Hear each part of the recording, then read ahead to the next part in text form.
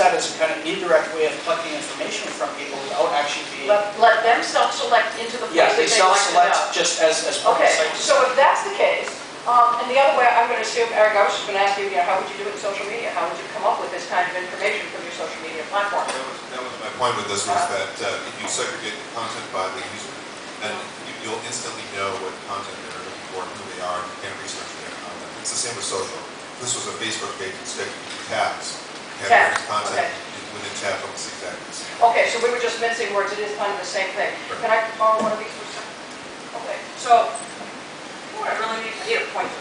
And fortunately, I've got one. Let's talk about the top level navigation then. So the first thing we're going to suggest is they get rid of the interstitial page, which stops people from going through. I think they will end up with more people staying on site if they get rid of that, and they use other methods to gain their information. So if you want to gain information, if you will, passively, which says, tell us who you are by selecting what you're going to do, let's take a look. You guys have laptops up here? There's somebody, a couple of them? Okay. So you'll be able to see what the top level navigation looks like. First, I'd say that navigation's a little bit small in terms of usability. Yeah? Yeah. Okay. So I guess Suresh indicates we should be increasing the size of the navigation. Perhaps the navigation belongs a little bit better here. Right in here. That means we have to move this somewhere else. Let's figure out. What would you say? Yeah? Okay, somebody pass the rest of it. Yeah. Yeah, I think that would be a good place on the bottom right, or yeah. Okay, so we put the navigation here. Where should we put the subscription?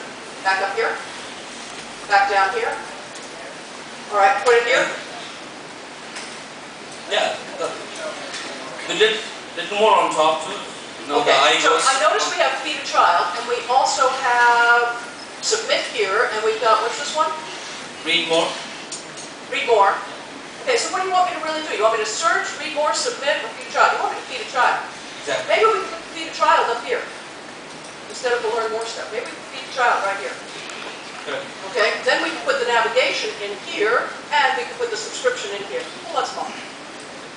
Okay, that sounds pretty good. So if we do that, navigation becomes much more important to the eye. Because this is all picture stuff. One of the things I do, by the way, is make that picture a little bit shorter. This is critical, valuable space. It's known as above the fold. This comes from the concept of newspapers. A lot of you were talking about above the fold already yesterday, so you probably get that idea. It's what we can see before we scroll.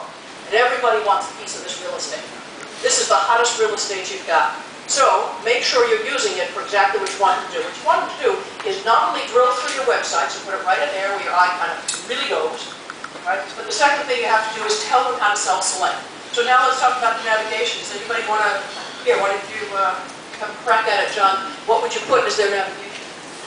In terms of the kind of groups that you want to send people to? We have our work, donate, that's really small. And I got really bad eyes.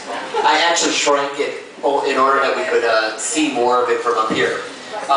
If we're trying to use navigation